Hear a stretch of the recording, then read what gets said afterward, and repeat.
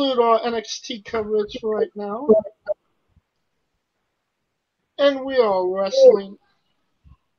We are wrestling with WWE SummerSlam. It was last Sunday in the first match out, and we don't usually talk about the kickoff show matches, but I kind of feel like this one was warranted. Apollo Crews defeated MVP to retain the United States Championship in 6 minutes and 37 seconds. This is not a vote of confidence from WWE on Apollo Crews, correct, Scooter?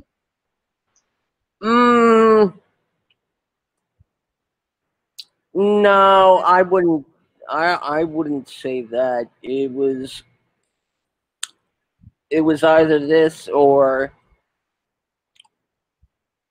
put the tag title match on the kickoff show again, and I think that it was just a matter of timing.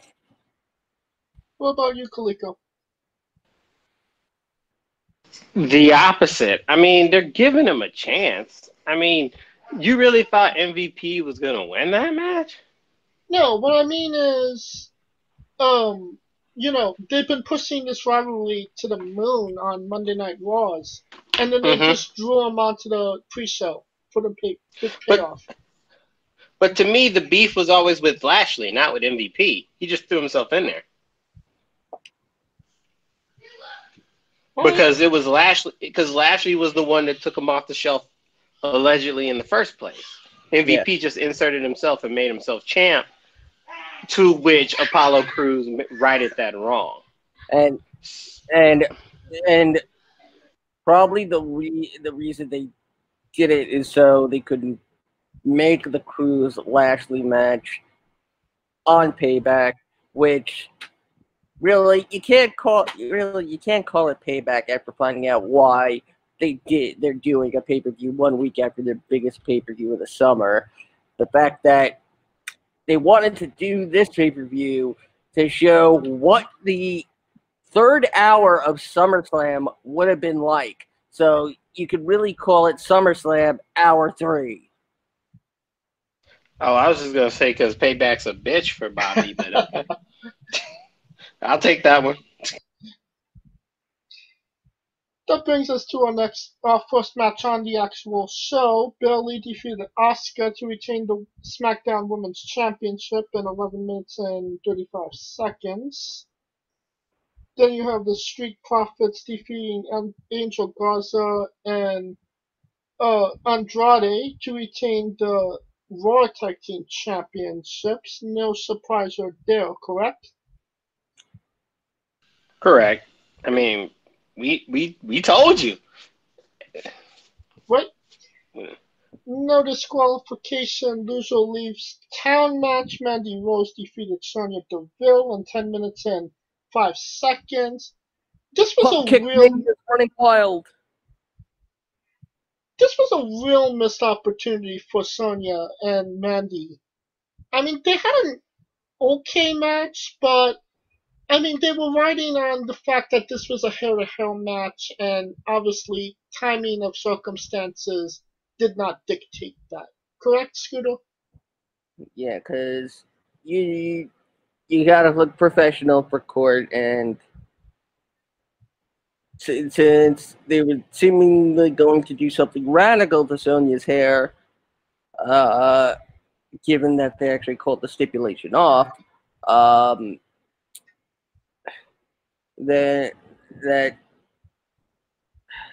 it's just, I mean, but still, all those friggin' pump kicks, man. Yeah, it was just, the match didn't do the storyline justice to me. It just, but then again, a lot of shit kind of happened, and you know. Do you see them renewing the rivalry once Sonya Deville returns? Nah. What about you, Scooter? Yeah. Alright. street fight, Seth Rollins defeated Dominic in 22 minutes and 34 seconds. What was your thoughts on Dominic Mysterio's first ever match in WWE? Scooter. That damn hood! Like, that damn hood just kept getting in the way. He might as well have been, a superhero cape flying into a airplane turbine.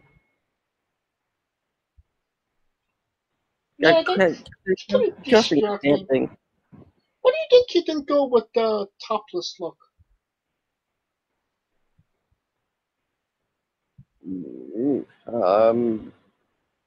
I'm not sure I want to answer that. I mean, most wrestlers don't wear a shirt when they wrestle. I mean, this isn't getting explicit here.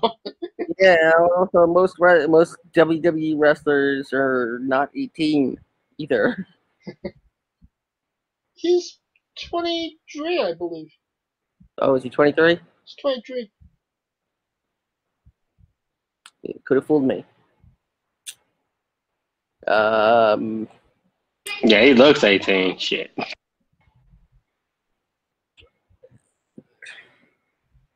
This was.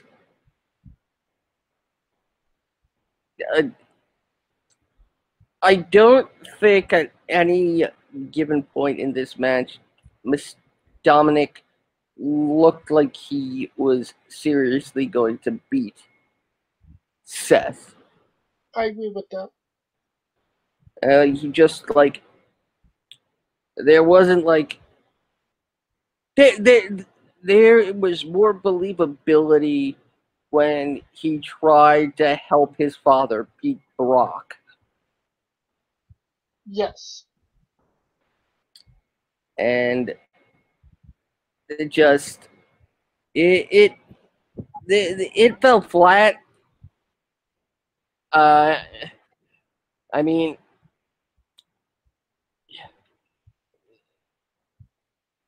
this is,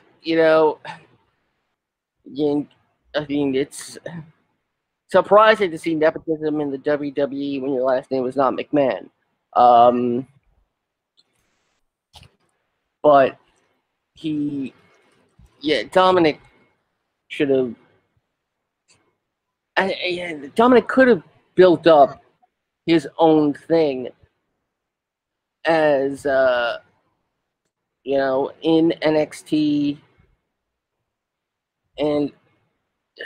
but WWE insisted that he ride his father's coattails.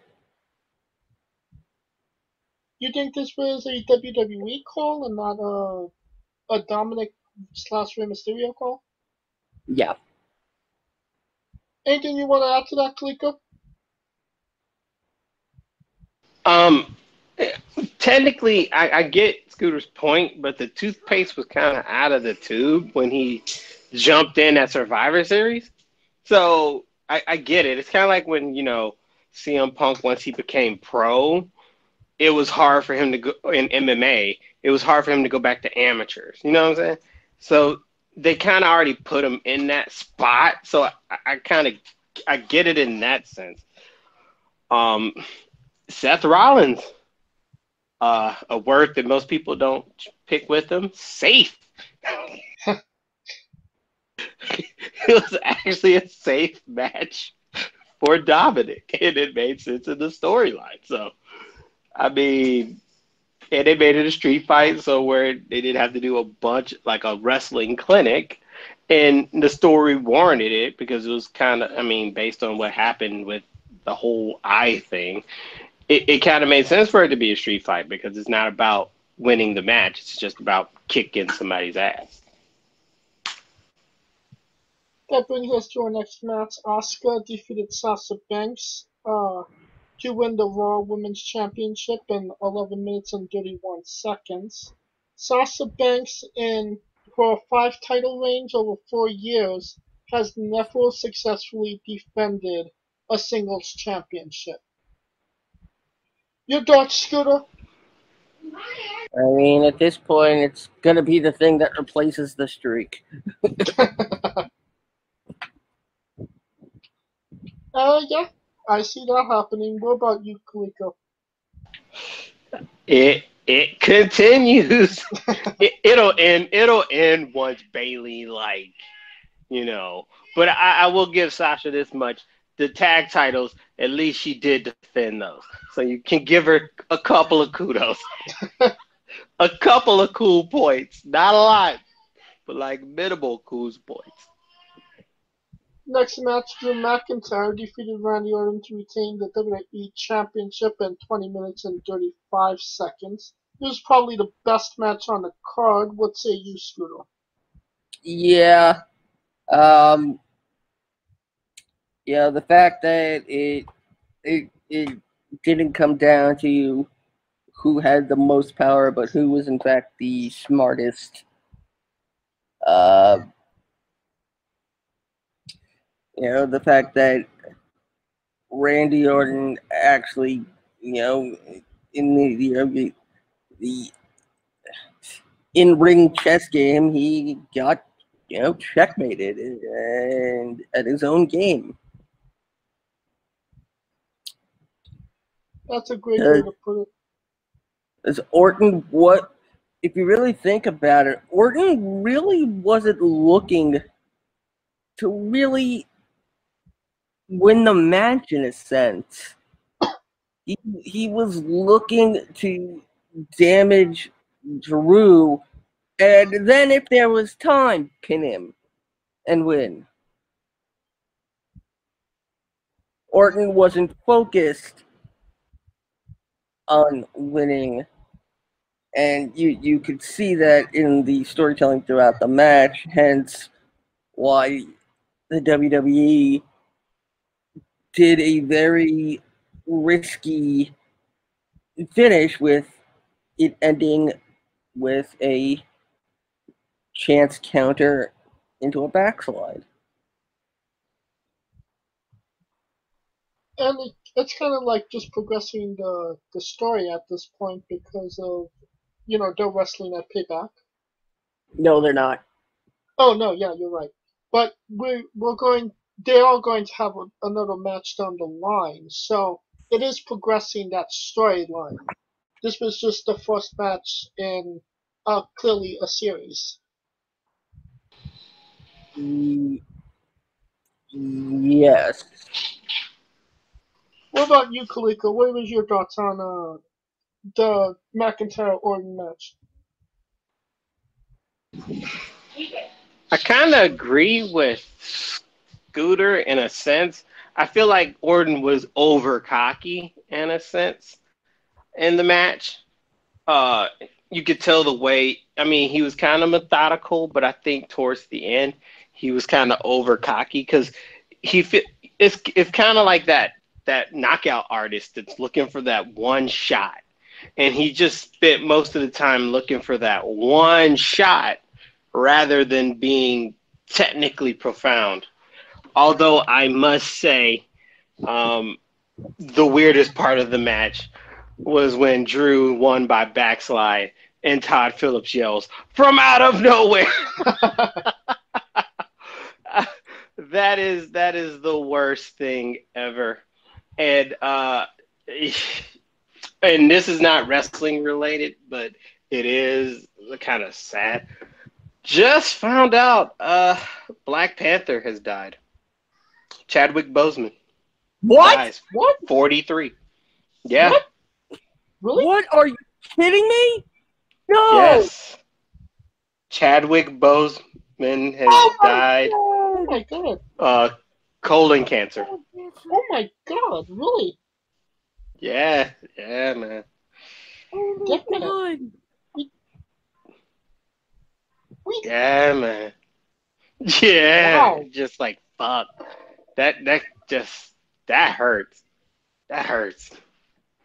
Wow. Okay. As a Marvel guy. But we know it's a wrestling show, but Jesus, that was just like because I just felt like Black Panther was kind of bigger than like one of the biggest movies in the world. But yeah. Oh, okay. Wow. I know. Like, sorry. Yeah, Sorry. that came out nowhere. Let's try and get back on track here.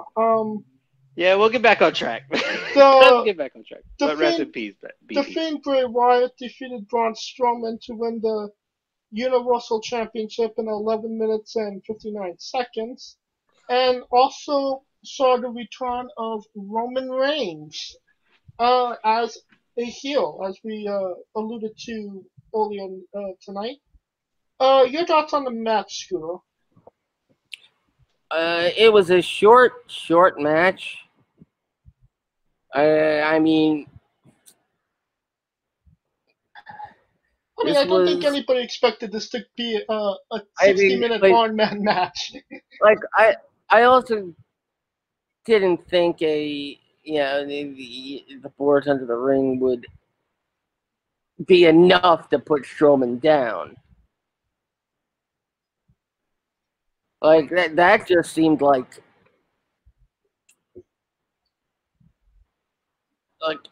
I don't know. It seemed beating him. It was too easy. That could be a fair assessment. But I mean, you could also maybe say that the Fiend overpowered him in a sense. That is true. And what say you, Kaliko? I agree. The match was short, but it was short because they wanted to give the whole Roman thing. And it made sense for him to come back. Came out of nowhere, as they always. That was the whole theme of the night. From you never saw it coming or some shit like that. But you never see it coming. Yeah, you never see it coming with a backslide. But anywho, Roman coming back, it puts juice back into it. Because as much as people don't want to admit it, whether you like him or love him, he's a guy that draws. And it's a good timing. I'm glad that he feels that his health is at a place to where he feels like he could come back. That's first and foremost. But the match was basically shortened for him to do what he needed to do and show that he is the guy. Especially when he was talking shit to the Fiend at the end. Because when he was looking at the Fiend, he's like, "You ain't nobody. You just a freak in a mask." I was like, "Damn!" It's like, "You ain't shit. You just a freak in a mask. Give me this belt." Like, yo, damn, Roman. Like, because usually, he comes back with those whole suffer and succotash shit. So they let him actually talk shit like how he does on the football field at Georgia Tech. I feel like he'll be okay. Now, I'd be remiss not to comment on the Thunderdome audience. Needless to say, it hasn't been going well. As of right now, we had Fire Velveteen Dream on one of the monitors, a picture of Chris Benoit, and excuse me when I say I mean no deep offense by this. I don't want to offend anybody. I'm just reporting the news as it was given to me. Somebody dressed in a KKK robe. Now the whole KKK that looked like somebody was playing a video of a KKK meeting, not a live feed, so to speak. Because it looked there was if you look at the photo, it was a group of people. As for the Chris Benoit thing, if you really weren't paying attention, it was that picture of Chris Benoit staring directly at the camera. So if you're not paying attention, it looked like just another fan watching. Right. We were concerned about, fans whipping it out. And I think this kind of took a really bad turn from just that. Right? Yeah, there's always that 10%, like we always say. Although I before I'm sorry to interrupt, Scooter, but they did. I guess the moderators are banning motherfuckers, so they are going to find those bitches and ban them. Granted, I mean, it ain't like they're paying for shit. I mean, they first of all they need to friggin' announce when registration for Thunderdome friggin' opens, because from what I see, it opens like at midnight, at least Eastern time, like after a certain show. Like I went to try and sign up for Payback, like right after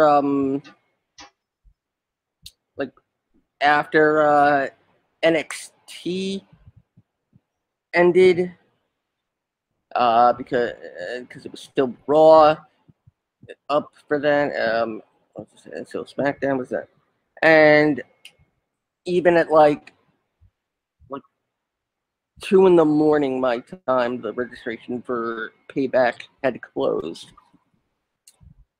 Really? Because I got into Payback. You got into what time did you register? It was like 10 a.m. You know what? Getting into Thunderdome is just like getting Bola tickets. And if you're in the LA area, you know what the hell I'm talking about.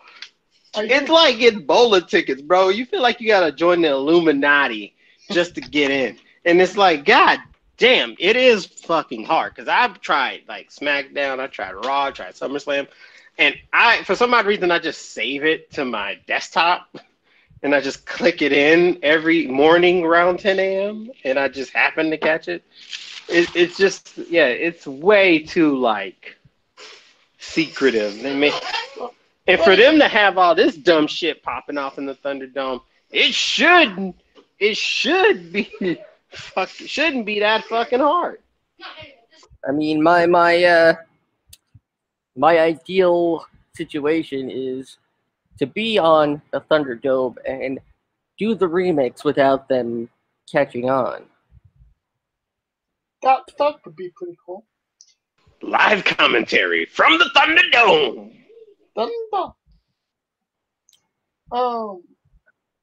We will have all that as it progresses. This Thunderdome thing is definitely one of the more interesting things going on in wrestling. And that will conclude our coverage of WWE SummerSlam.